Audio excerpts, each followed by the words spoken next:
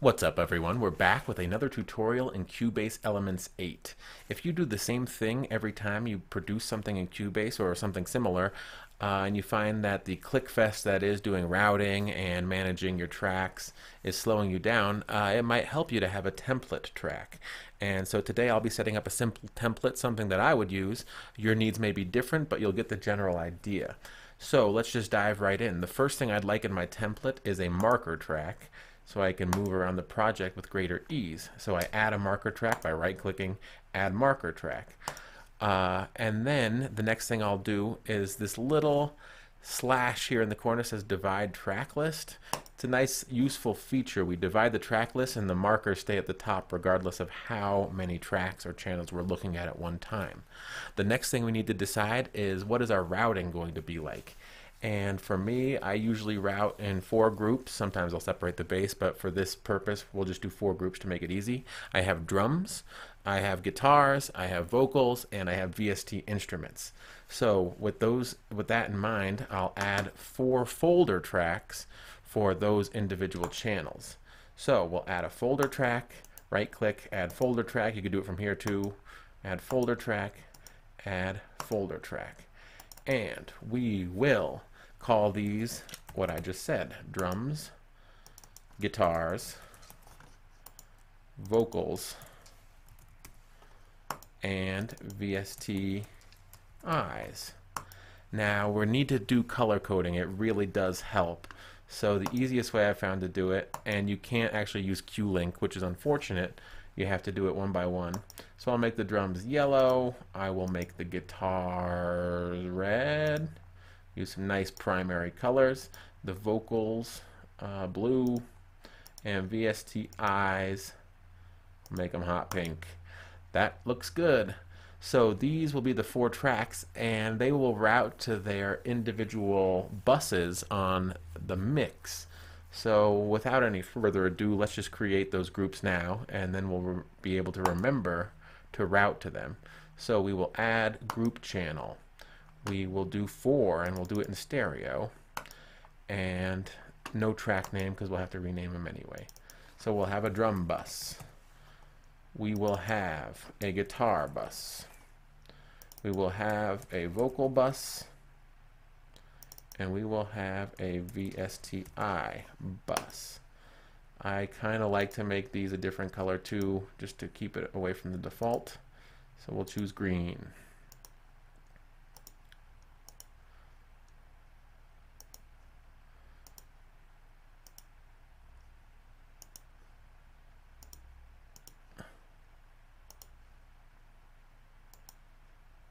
Great, they're all green.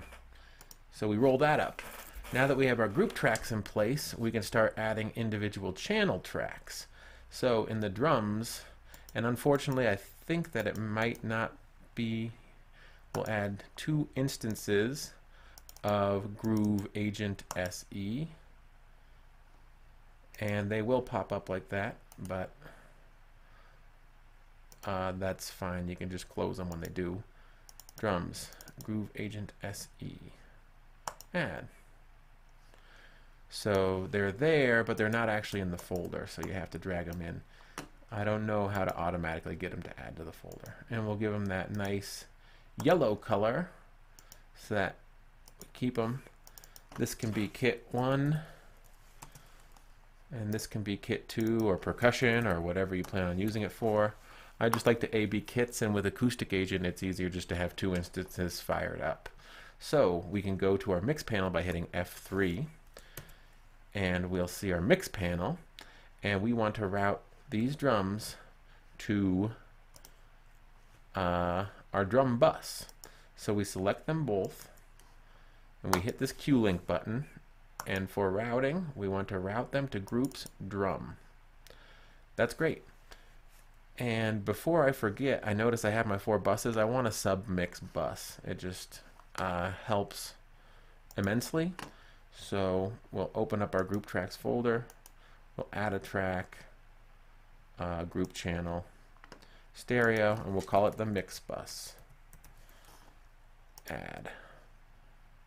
And I'd like to make this one a different color so I know that it's not a Let's try this orange. I like that. And so back in our mix window, we want to route our buses to the mix bus, which then routes to stereo out. It's just, I guess we can do it using QLink. So we select all of these, and the routing goes to the mix bus. So the kits will go to the drums will go to the mix bus will go to stereo out. That's basically how routing works. Now if there's any effects that you like to put on your kits every single time, now would be the time to add them. For me, I just kind of like to play it as it lays, so we'll just leave that fine. We'll roll up everything in our group tracks. We'll roll up our drums because 2 kits is fine. Now let's focus on guitars. I want to add 2 acoustic tracks. So that'll be 2, those will be mono tracks. I record my acoustics in mono. If you record them in stereo, by all means make them stereo tracks. So we add acoustic 1, acoustic 2, and we remember you have to roll those up into the folder. And I want to make those the same color so everything is nice and neat. And let's add all the guitars first. So we go back here, we add a track. I want to add 4 electric tracks. So add audio track, mono, count 4. The name will be electric rhythm. There they are. The first 2 will be electric rhythm 1 and 2. I want this one to be a DI track in case you need to reamp or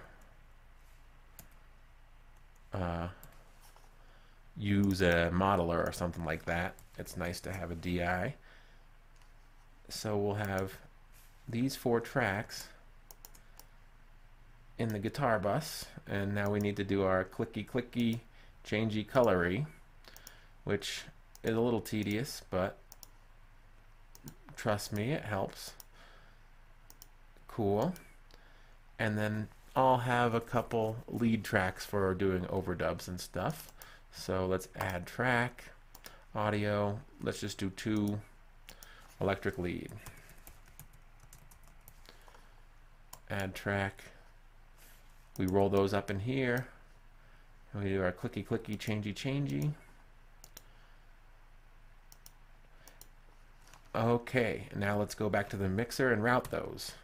So we can kill our drums. We don't need to look at those. We want to select all of our guitar tracks.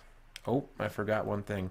You can put the bass on the guitar bus. Sometimes it's better for it to have its own bus, but what are you going to do, right? So bass, add track. Cool. And we'll make that the right color. So now we're good. So let's go to our QLink again, make sure it's selected. Take a look at the routing. So we want all of these to go to the guitar bus. And with that, they all change.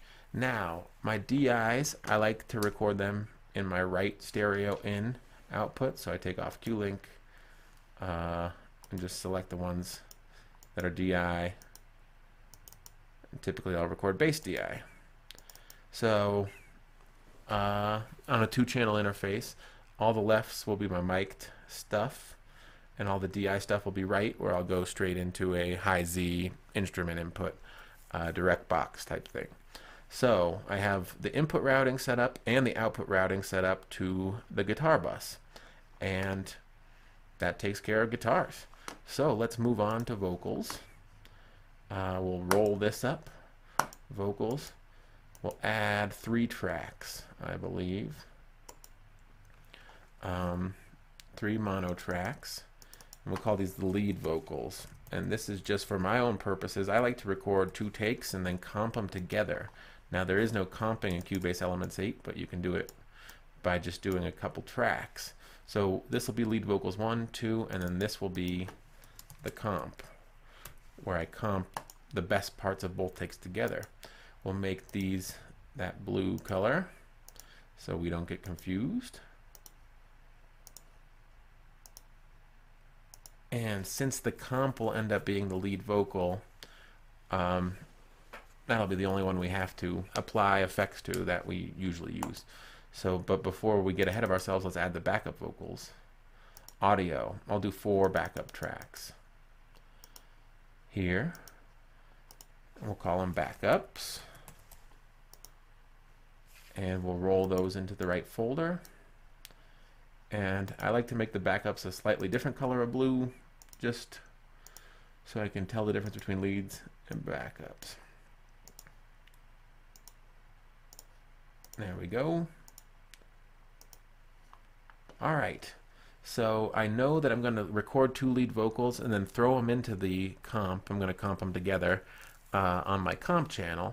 So what I will do is route all these to the vocal channel just in case I end up using them. So we can hide our guitar bus or our guitar channels, put on Q-Link, take all of our vocals and route them to the vocal bus. There we go. And take our comp, turn off Q-Link. I always EQ, so we'll just use the Cubase EQ. And then I use compression, but VST Dynamics allows you to have a gate, compressor, and limiter.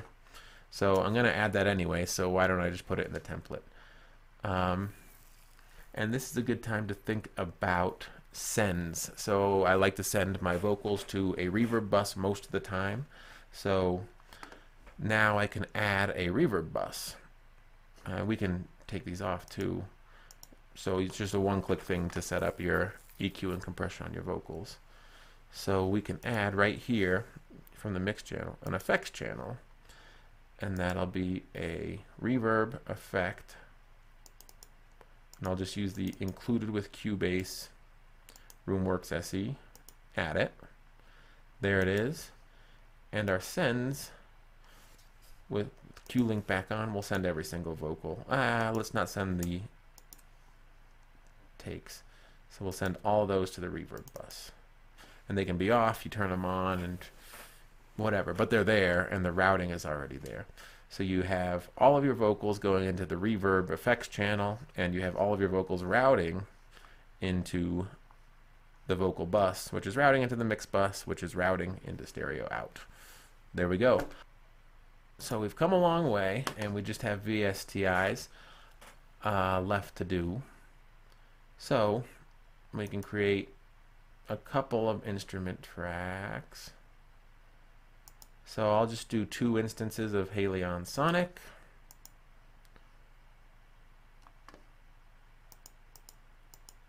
Synth. Halion Sonic. We'll call this Halion 1. And I mean, you may have more intensive VSTI needs, but this is just an example. Call this Halion 2. And I like to have, and then we roll these up and change the color to that lovely hot pink I've chosen. And if there's an instrument you use, you can have it load before you save the template. So like, let's say I wanted, you know, the piano to load.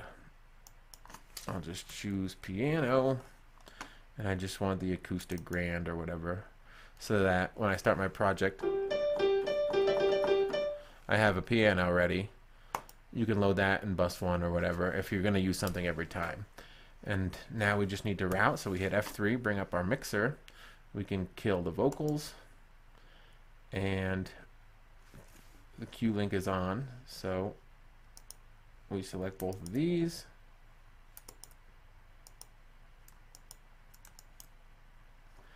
And we route those to VSTIs. And we're good to go. This is basically the template that you could use.